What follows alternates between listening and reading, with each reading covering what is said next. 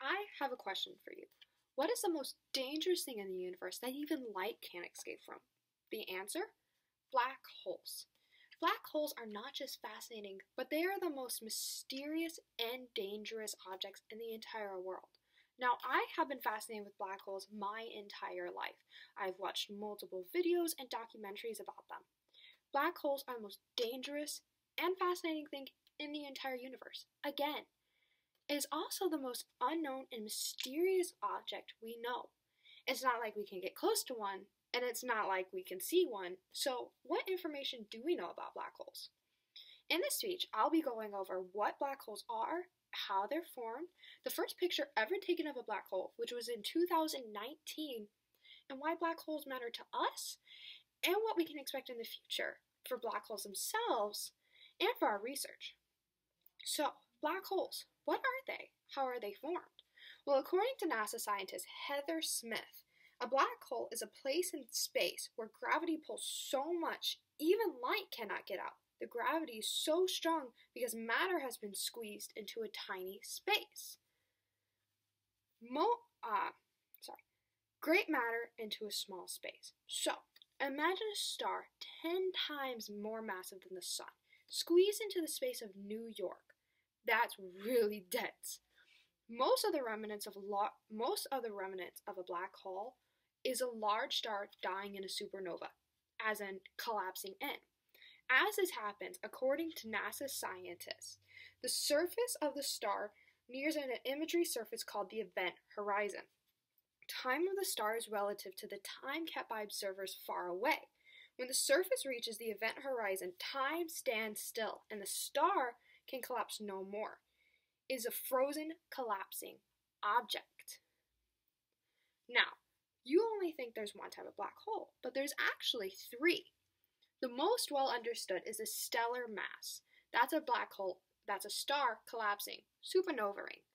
A supermassive black hole is a runaway change of collision stars. Now, this is just a theory, but another one is actually two black holes colliding to make a bigger black hole.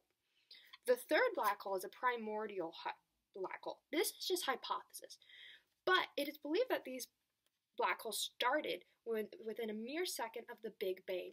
They're that old. Now, the first real picture of a black hole came out in 2019. So, were black holes just a theory? Well, just because we can't directly observe a black hole doesn't mean we don't know it's not there. We can infer for the presence by studying their effects on matter nearby, such as stars, the rotation, the emitted X-ray as a star is pulled in, also the emitted gamma rays that is put through. Black holes also influence neighborhood systems. They're that large.